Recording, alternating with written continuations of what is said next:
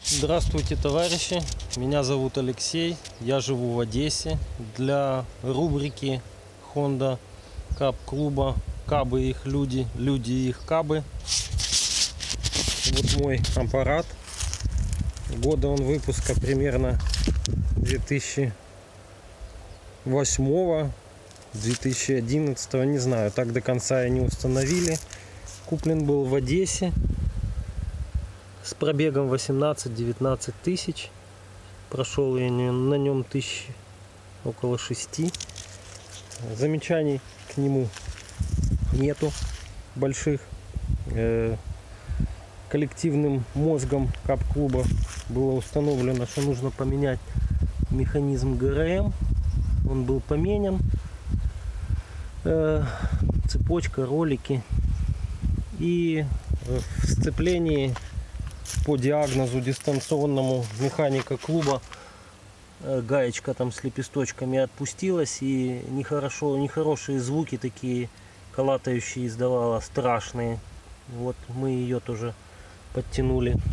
Более ничего, никаких минусов за этот пробег, за это время эксплуатации не выявлено. Машина надежная, все функции на нее возлагаемые выполняет, все тянет. Поменены, вот амортизаторы были поменены, их в клубе тоже описывали, найдите. Из установленного, из навесного был приобретен кофр такой строительный, чемоданчик, подобран по размеру багажника. Крепкий он, вместительный. Сюда влазит очень много. Единственное, шлем не влазит, а так все влазит. Зарядочка с часиками.